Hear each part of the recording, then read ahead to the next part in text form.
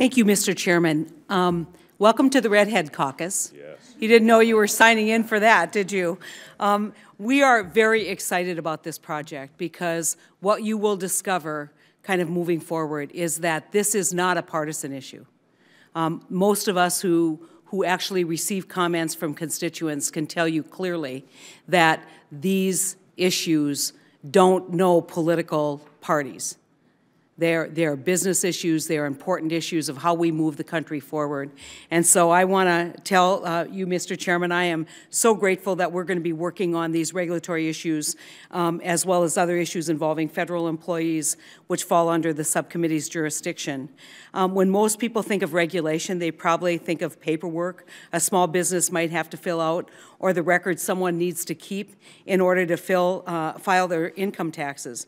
But regulations are much, much more than that. Regulations underpin almost everything our nation and our citizens do. Regulations keep our products and food safe. Regulations work towards making a fair society. Regulations work to prevent fraud and keep our economy and America working. It's safe to say that regulations are one of the most important parts of the federal government, even if they're not always well understood.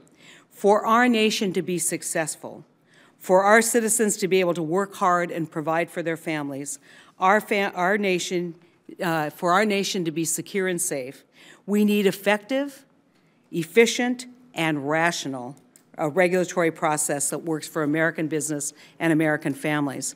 In the upcoming months, you'll hear me talk a lot about efficiency and effectiveness. Those words need to be the key focus of any discussion about our regulatory process. A world without regulation won't work, but we need effective, efficient, and rational regulation. Businesses large and small need certainty. They don't get that if the federal regulatory process stretches on for years and years. That isn't efficient, and that isn't effective, and that seriously harms the economy and local businesses. A prime example, and as we've been talking about this process and talking about existing regulations, I've also put on the table the delayed regulatory impacts when regulations are delayed or not done on a timely fashion. I think a prime example of that is EPA's continued failure to set renewable volume obligations under the renewable fuel standards.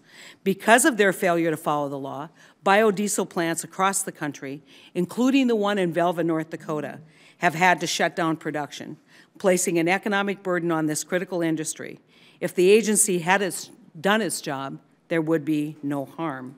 Therefore, the lack of regulation has caused serious economic disruption in that industry. Effectiveness is just as important as efficiency. I think everyone agrees that a level playing field is a good thing. Effective regulations get us there.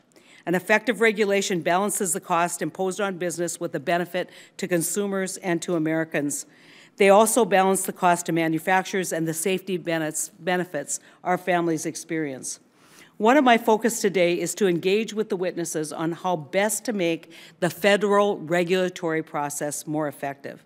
A myriad of laws make up the regulatory framework, from the Administrative Procedures Act to the Paperwork Reduction Act and others. It's critical that we examine these rules for our regulatory process and determine what needs to change, what needs to be updated, and what simply needs to be eliminated. Those last points are critical. We must always work to eliminate, simplify, and update regulations that are out of date. Think about that. Thousands of regulations that have no purpose, that add no value to our society, to our economy, continue to be on the books.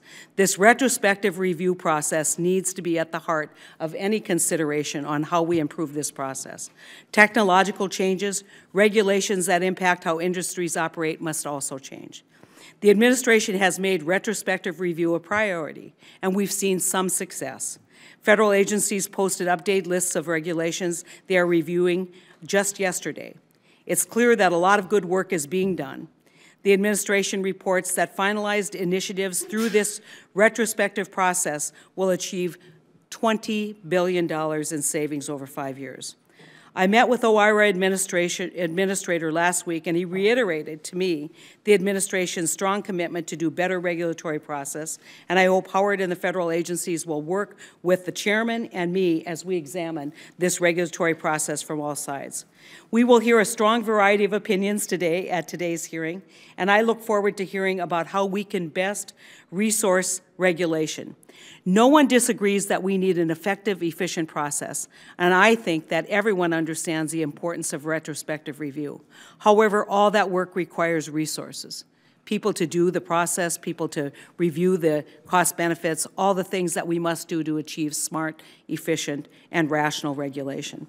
In the near future, Chairman Langford, as he has discussed today, and I will launch an effort to not just hear from witnesses who have the resources to come here to Washington, D.C. to have discussions, but to hear from North Dakotans, to hear from Oklahomans?